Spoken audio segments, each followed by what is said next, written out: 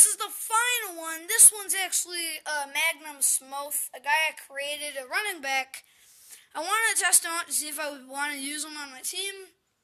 Ends up getting, like, more than half of my touchdowns. I was trying to find a play that Andre Ellington did, but Smoath did it a little bit better.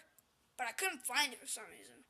The same exact play. It was going around to the right, but I found this instead. Okay, Tony Romo cuts back and slips it around wide open, touchdown, lets the guys push him into the end zone himself, and then does that sweet little dance that I do like every day because I don't know how to dance.